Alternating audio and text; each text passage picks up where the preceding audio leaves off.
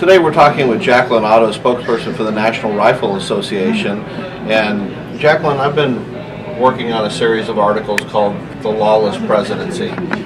President Barack Obama has no shame when it comes to just circumventing the Constitution, circumventing the rule of law, and going around issues to accomplish what his liberal mindset wants to accomplish. One of the key issues in this, and a very clear example of it, is Operation Fast and Furious. Tell us a little bit of the background about Fast and Furious and what the NRA is doing in respect to that. Yeah, well, the NRA, our biggest objective right now is to just find the truth and make sure that justice is served to the people who deserve it most, like the family of murdered Border Patrol Agent Brian Terry. And I know that you've been working on this and reporting about it almost since the day that it happened. Yeah, actually, I wrote my very first story about this the day after Brian Terry was killed. I've been following border security issues for a long time. It became very clear very early on that there was something wrong with what happened there. This wasn't just a Border Patrol agent that got killed. The government immediately went into cover-up mode. I was talking to people with the FBI and the ATF in Arizona. They wouldn't release any information. So we started really looking at why they were starting to cover up information. Almost simultaneously, we had the shooting of the Congresswoman Giffords from Arizona. I could get information about everything on that. They would give me all kinds of information. But on this particular thing, they weren't giving any information at all, and the cover-up began. Senator Grassley started an investigation and has done a great job with it. And finally, after about 6 months, the mainstream media picked up the story and has run with it. Now, what are you seeing in terms of what's happening with the Obama administration and coming forward with the information? Yeah, well, you used the right word, cover-up. This is a scandalous cover-up that, like, we haven't seen since Watergate.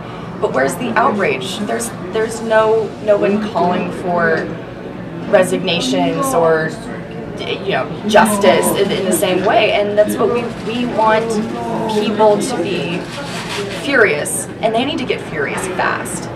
And what isn't here is there's no answers, there's no information, and there's no justice. And President Obama has interjected himself into the situation by exerting executive privilege over these documents that were lawfully subpoenaed by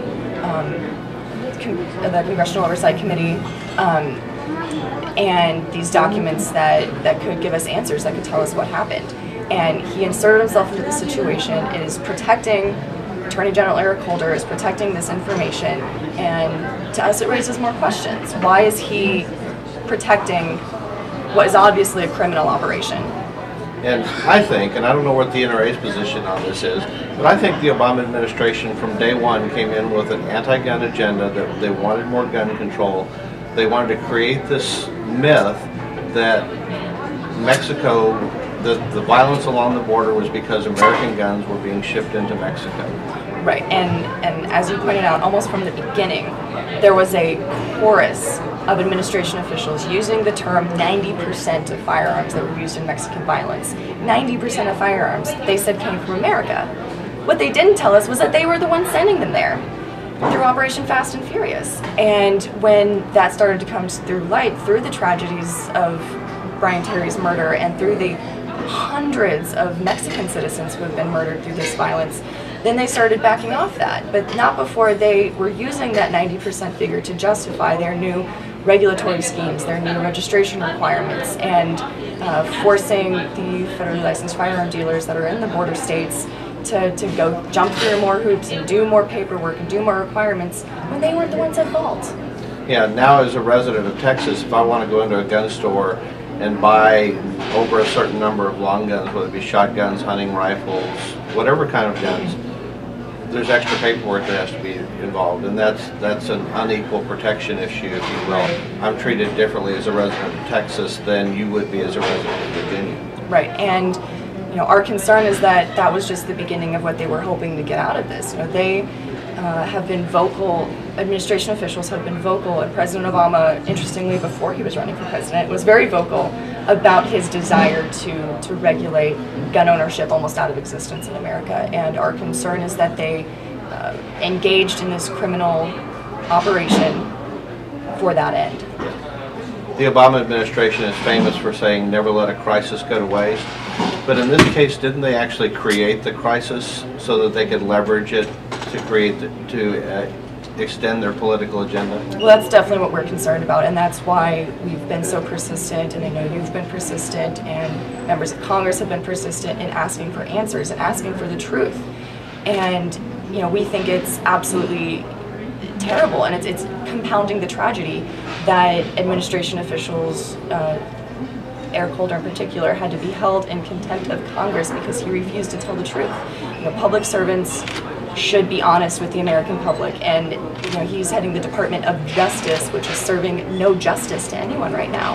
And you know, all of this is concerns, and this is why we may not get the answers under President Obama. There may need to be a new president the next 4 years. Well, I certainly hope there is going to be a new president in the next 4 years. I would like to encourage people to get involved with the NRA, to join the NRA. There's over 4 million American citizens that are concerned about Second Amendment issues that have already joined. How can people become involved with the NRA? Absolutely. Well, joining is easy. You can go online to nra.org. And there should be a membership tab on the left. If you go to nraila.org, which stands for the Institute for Legislative Action, on the right-hand side of the page, there's a tab that says Get Involved Locally. And that's a place that people can go, put in where they live, and we can help them find campaign field offices, NRA campaign field offices that are working on local elections and state elections. They can find their election campaign volunteers who have literature and yard signs and things like that, or a Second Amendment activism center in their area where they can go and get involved as well. Well, Jacqueline, the phrase you used was exactly right. It's time for the American people to get furious, and to get furious fast. Absolutely. About this issue and about making a change in the White House. Absolutely.